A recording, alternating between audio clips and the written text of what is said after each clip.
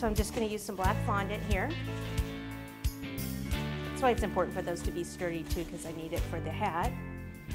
And I am going to do it in 2 pieces. So I'll take the bottom part first, so just a ball, and I'll go ahead and stretch this out, just kind of go in a circular motion.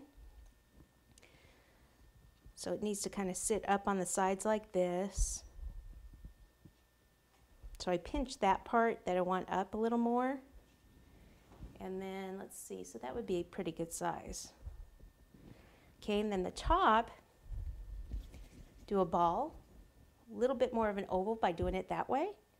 And then we need to make a line in the middle. So I'll use this tool, this is the veining tool I was using, and bring it up. If you put it down like this, push down and then bring these up, that'll help you get that middle area. Smooth it out a bit, just kind of help it back up a bit. See if I can pick it up. Right in the middle, kind of press it on.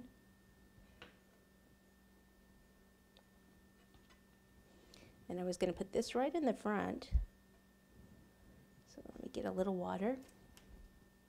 This is one of Ruth Ricky molds that I used earlier. Okay, now I just need to get all this kind of pinched up and all that good stuff. So I'm going to need one more of these to go in to hold that on. So I'll just cut, and I'll just pop that right in this one. Again, if you twist when you go in, then you're less likely to break it. Okay, pick it up. Kind of bend the front part down. I almost think that looks a little thick in the front. I'm going to take this, I'm not going to take it off. Okay, alternative, so I don't have to redo the whole thing, is cut with this.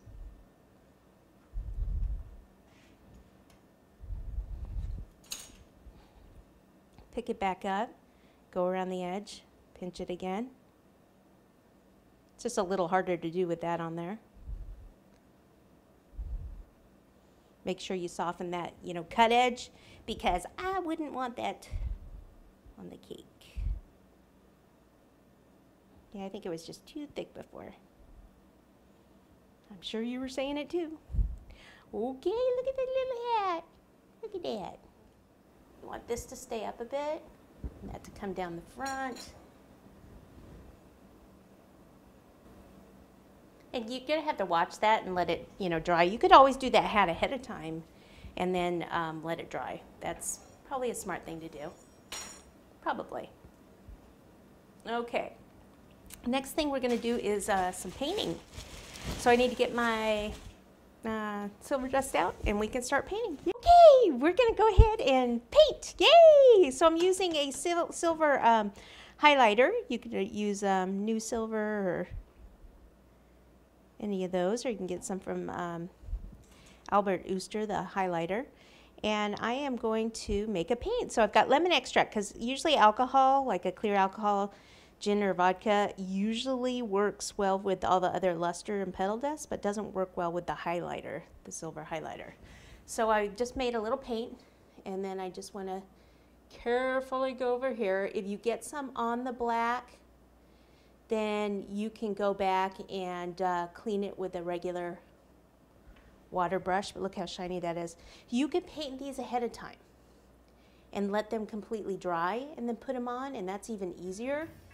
It's just I didn't have time to let them dry before I put them on, so it's easier to paint it on, because I would just kind of mess it all up if I did it the opposite way now. So that's how you're going to paint those.